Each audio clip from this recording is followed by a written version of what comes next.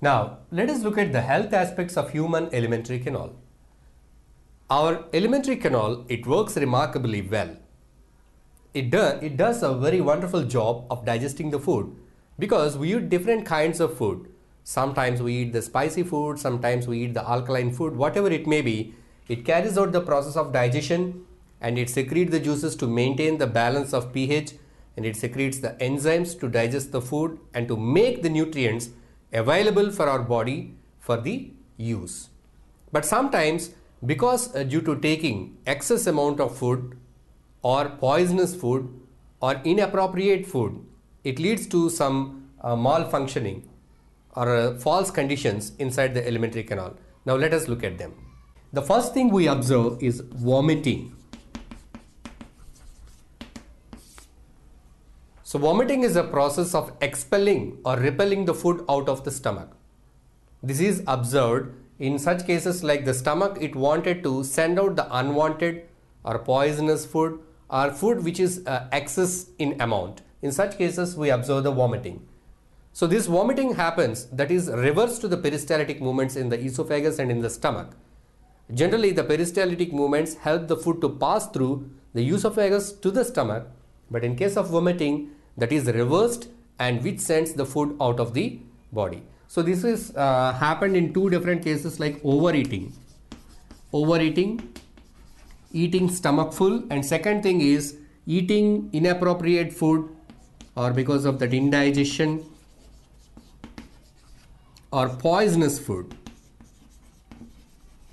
So the poisonous food also initiate the vomiting process and sends the food out.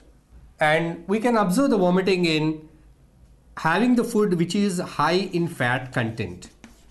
The food which is rich in fat content, excess amount of fat in the food also leads to vomiting sensation, and finally it may result in vomiting. So these are the different reasons: overeating, indigestion, taking poisonous food, taking the food which contain high amount of fat results in a condition called as vomiting.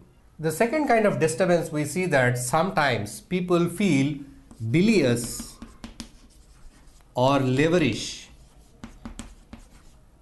So these kind of feelings happen when people take rich meals for a long period of time, having the food which contain high amount of fat.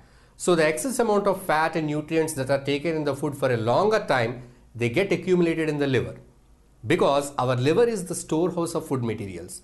So when fat rich foods are taken for a long period of time, the fat get accumulated in the liver and it leads that condition feeling like liverish or bilious condition, in which it causes nausea and it causes sometimes headache. Nausea and headache are the symptoms. That is because of the excess intake of fatty food for a longer time, that is having a rich meals for a long period of time. So now let us look at about the indigestion, how it happens.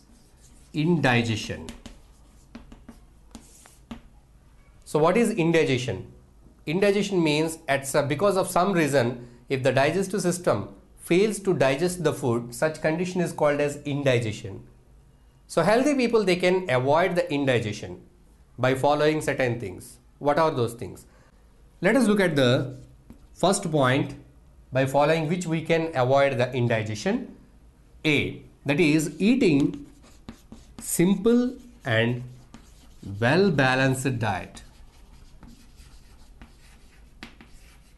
We should see that the food which we eat contains proper amount of fat. The food should not have excess amount of fat.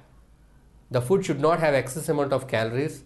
And we should see that the food contains certain amount of fiber, proper amount of fiber, and it should be a balanced and well-cooked food. So by eating such a simple and well-balanced diet, we can avoid the indigestion. Healthy people can avoid the indigestion by eating the food leisurely. Without any hurry, the food should be eaten leisurely. So if we have any hurry or tension in mind, the digestive organs may not be able to produce digestive enzymes. So by that, it hampers the process of digestion and which may result in indigestion. Now let us look at the point C, that is proper mastication. proper mastication. It is important to eat the food leisurely, and at the same time the food has to be chewed well. With the help of our teeth, the food should be mixed well with saliva. So we learned that our teeth, tongue and saliva helps the food to make it soft and well mixed. So that happens with proper mastication. So before swallowing, the food should be properly chewed to avoid indigestion. And the last point here is avoid violent or vigorous exercise after eating. So avoid violent exercises soon after eating. Soon after having a meal, do not go for any violent and vigorous exercises which may lead to indigestion. This we can observe from different mammals, different animals. If we see that various animals after having a meal, after having their food, they get relaxed, they take a nap and get relaxed. So by that they can have proper and healthy digestion. Here we can see one more serious form of indigestion that is caused because of ulcers. So ulcers are also reason for serious indigestion, continuous or chronic indigestion. How are these ulcers are caused? So ulcers are nothing but the wounds that are formed in the digestive tract, that is in the stomach, peptic ulcers, or in the intestines. So these ulcers are found in the people, those who are having a hurried or worried lifestyle. If we observe the lifestyle of certain people who are engaged in specific professions, so they do not have proper time to have their lunch and their meals. So they eat their food in a hurried or a worried situation.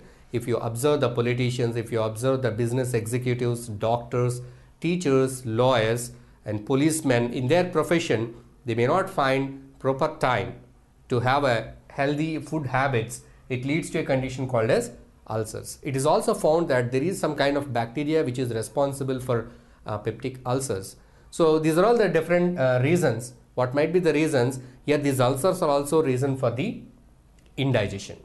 Okay, let us look at one more problem associated with this alimentary canal is constipation. So constipation is having irregular bowel movements. So that is not excreting the waste material or undigested food regularly out of the body. That is called as constipation, and this constipation condition is caused due to lack of fiber and water in our diet. So if the people are not taking a balanced diet, which is not having proper amount of water and proper amount of fiber content, it will hamper the bowel movements. So no movements in the intestines, and the undigested food is not excreted out of the large intestine. So such condition is called as constipation. If the food remains in the large intestine for longer periods without excretion, it may increase the bacterial activity, and the bacteria may produce certain toxins, and these toxins may be absorbed back into the blood circulatory system, and which may result in many diseases. So the constipation can be avoided by taking the food which is rich in fiber and good amount of water. These two are the important things to avoid constipation.